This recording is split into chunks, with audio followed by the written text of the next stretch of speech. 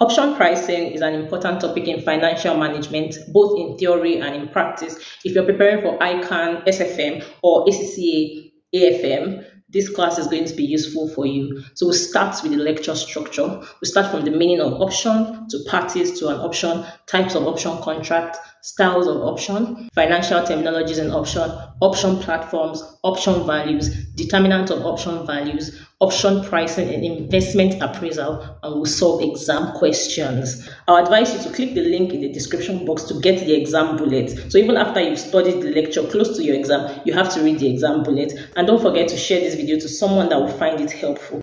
So based on the lecture structure, we're to start from the meaning of options, and that's exactly where we're going to start from. In simple English, an option is a choice or alternative.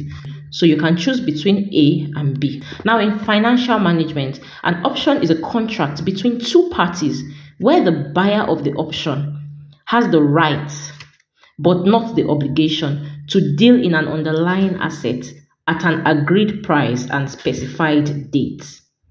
Okay, you have to understand that you have the right as the buyer, but not the obligation, meaning it's not compulsory, to deal in an underlying asset at an agreed date and at a specified price. So there are some important terminologies in this definition, like between two parties. Who are those parties? The buyer and the seller. As you can see, parties to an option. We have the buyer, that is the holder of the contract, and the seller, the writer of the contract. So in this class, let's assume that you are the buyer, okay? You are the buyer and I am the seller. So the buyer is also the holder. You're the one that would hold that contract. And when you hold that contract, what you are holding is the right, but not an obligation, to deal in an underlying asset. Now, another important terminology is underlying assets. What is an underlying asset? It could be anything. It could be this calculator. It could be currencies. It could be gold. It could be interest rates. Okay, it could be anything. It could be a plot of land. So that underlying asset, you have the right to buy it. You have the right to sell it at an agreed price. So we would agree on the price today that this calculator will be sold for 2,000 naira on the 31st of December 2023. It doesn't matter what calculator is selling in the market at that time. We have already agreed. So you need to understand the concept of option first. That is why I'm explaining like this. So we agree that at the specified time, which is 31st December 2023, there's an agreed price, which is 2,000 naira, that will buy the calculator. So I will write you an option. Okay, we have a contract. So you are holding that option. You are holding that right. Now on that date, you can choose not, you see, but not the obligation. You can choose that I'm not buying it. Maybe you found a place that is at a cheaper price, right? That, oh, I'm not buying this calculator. I mean, you are free. It's not compulsory. That's why it's the right, but not the obligation. Do you understand? Now, types of option contract. We have a call option and we have the put option. The call option gives the holder the right to buy an underlying asset. So anytime you see call option, it relates to buy. And anytime you see put option, it relates to sell. The call option gives you the right to buy an underlying asset. We have agreed that you are the holder. Okay, I am the seller. So we don't focus on the seller in option contract. Most of the time we focus on the holder. Okay, so if you hold a contract, you have the right to buy an underlying asset. You have the right to buy this calculator. If you hold a put contract or a put option, you have the right to sell this calculator. So it's just a buying and selling thing. It does not mean you want to buy a land. It could be that you're selling a land. On the 31st of December, I will sell this land at 2 million naira. Right? We could actually enter into an option contract like that. You remember what the meaning of an option is? You remember the parties to an option contract. Then the types of option contracts, we have call or put. Now let's go to styles of options. We'll solve questions on the board. Styles of options. We have the European style and the American style. Now the European style is designed to be exercised on the expiry dates. Okay, this is how I memorize it. EE. So that's how I tend to remember it, so I don't mix it up. European style is designed to be exercised on the expiry date. So if we agree that it is on the 31st of December that you can buy this calculator for 2,000 naira, you can only exercise that option on the 31st of December. Do you know what it means to exercise an option? It means to make a choice. exercise the option. You can choose to exercise or you can choose not to exercise. So American style is designed to be exercised on or before the expiry date. So we can agree that 31st of December is when this calculator is going to be bought for 2,000 naira. You don't have to wait till 31st of December. That is an American style option. So styles of options, we have European style and we have American style. Financial terms in options, we have exercise or strike price. Exercise or strike price is that 2,000 naira that we agreed today. So the price at which the underlying asset can be bought or sold. Remember I said it does not mean you have to buy this calculator. It could be that you want to sell the calculator and we've agreed on a price. So you know when you have to buy, it means you are holding what? A call option. When you are to sell as the holder, it means you are holding what? A put option. These are things that your lecturer might not calm down to explain to you in the class because they have targets with time and all of that. So you need to understand this because sometimes you might see a question and it's a call option or it's a put option. Call relates to buying, put relates to selling. So the exercise price or the strike price is the price at which that underlying asset can be bought or sold when exercising the option. It makes sense. So if the exercise price is beneficial to the holder, you are the holder. Remember I said in SFM, we focus more on the holder, the customer. So if that exercise price is beneficial to you, you would exercise the option. Yes or no? You would. How would you know if it is beneficial? If we agree today that you as the holder, you have the right to buy this calculator for 2,000 naira, and in the future, you find a place where they're selling the calculator for 1,800, or you would go buy it where they're selling for 1,800. It means that the exercise price that we've agreed today is not beneficial for you. So you will not exercise. Yeah, because you are holding an option, right? But you have paid to hold that option. That is what we call premium. Does it make sense? So premium is the amount the purchaser or the holder or the buyer, right, must pay to buy the option. That is, you are paying to exercise that right. You are paying for flexibility to make a choice. Does it make sense? It does make sense. The next thing is option platforms. Very interesting. What is a platform? It's like something that is carrying something, right?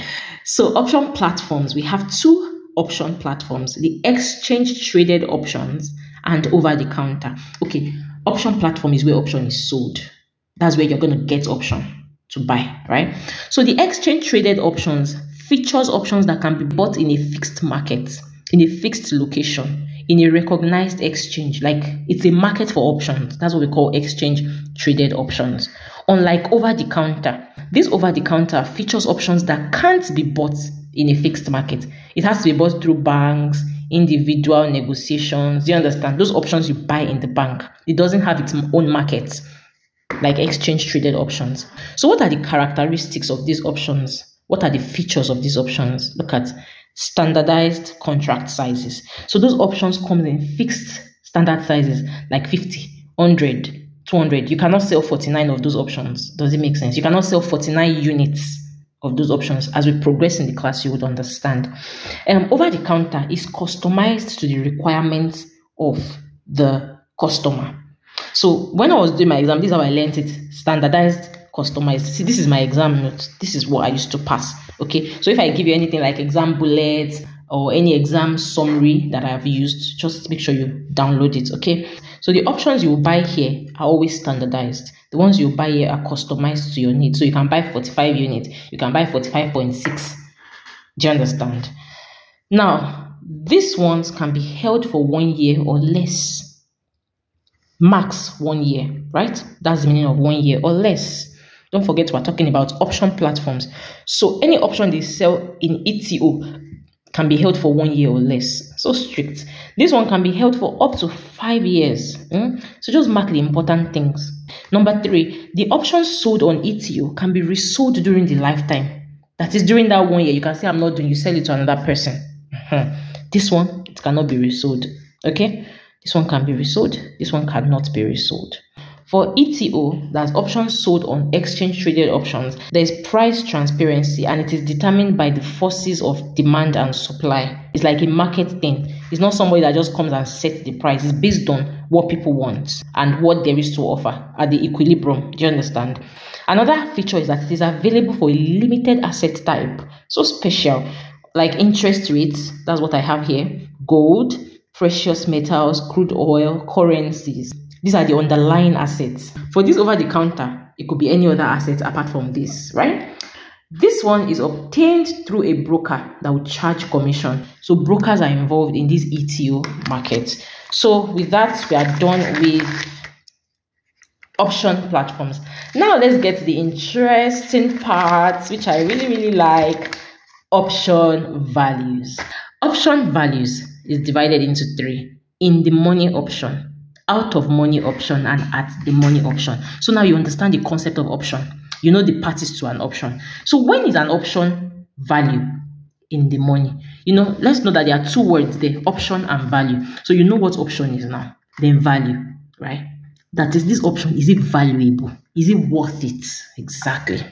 So when an option is in the money, it means gain will be made on the option. It means that what? It is worth it. Now, how do you know that gain is made on an option?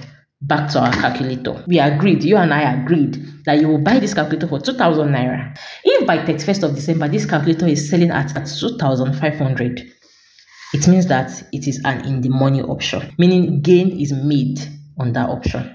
Does it make sense? So that option is valuable to you. You'll be like, thank God I agreed down with Tolu. That's when you see an in the money option. Out of money option, on that date, you find out that calculator is being sold for 1,800. Oh, loss is made on the option. You should have not agreed because you've paid a premium. Let's say you've paid premium of 500 naira. Let me go to the back of the note and explain. Let's say you pay a premium. That's the cost of the option of 500 naira on an underlying asset. That's the calculator of 2,000 naira. If by the future, this is 2,000. In the future, 31st of December, you find out that the asset is cost 1,800. This is scenario A, right? I'm trying to demonstrate in the money option, out of money. Then, let's say you find out that it is cost 2,500, and option C, you find out that it is cost 2,000, the exact money. So we are imagining these individual scenarios. Does it make sense? Okay. So in this scenario A, you find out that the calculator is being sold for 1,800, but you've agreed that you pay this. Do you know what you're going to do? You run away from this. You go and pick this price, right? Now, this A is a case of out of money. In fact, forget saying this out of money. Just say it's a loss. When you think of it, loss means out of money. Now, this one, when you see this price, you run away from this price. You go and pick your option. It is what? A gain, which is what? In the money option. Now look at this one, 2,000 and 2,000. I mean, it is what? At the money. Meaning no loss, no gain. No, there are three. It's divided into three. No loss, no gain. Right? So let's focus on this. Where is it? Loss. Out of money. You know why it's out of money? Because you've paid premium regardless. So if you think of how much you actually spent, is what? 500 plus 1,800. Resulting in what? 2,300 to buy the calculator. This is the actual cost when you could have just spent your 1,800. So you can see it is out of the money option. Now, if you find that in the future the calculator is 2,500, you'll be like, thank God I tied it down for 2,000. So the money you actually spent is 2,500, which is what you still have spent. But what if it was 2,800? What if it was 3,000? I know you might be thinking that this concept is crazy, but it actually happens with currencies, with gold, with interest rates especially. That's why I said when we get to foreign exchange, you will see the importance. People do this thing. So it's not just by calculator, crude oil and all those other important assets, right? So in the money option, gain will be made out of money, loss at the money. No gain, no loss is made on the option, meaning the price you agreed is the price you still met in the market at the future date. Determinants of option value. According to Black schools, there are 5 variables to determine the option value. You know, we've just been talking about option values. Have you thought about how to financially derive that value? Now that is where you come in. You are not the holder. Sorry to disappoint you. You are an ICAN student and you are the accountant. So now you are thinking on behalf of the holder.